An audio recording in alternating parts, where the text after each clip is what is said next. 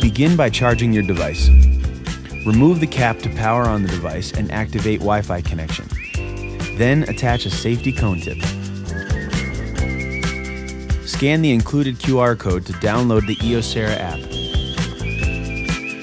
You will be prompted with 2 requests upon opening the app for the first time.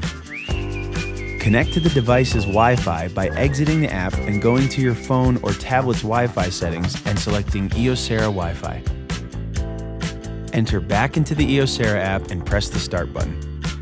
Select left ear or right ear depending on which you're viewing. Use the scoop attachments and safety cones to pilot your way through the ear canal. Press the photo button to take a photo and the video button to start and stop recording. View photos and videos by going back to the home screen and selecting Albums. The photos and videos will be saved to your phone or tablet automatically. This makes sharing your photos and videos with a healthcare professional quick and easy. Make sure to register your device by going to www.earcaremd.com/evregister or going to the About page on the Kyocera app and clicking Warranty Registration. You must register your device within 30 days. Curious what's in those canals? See it all with EarView MD.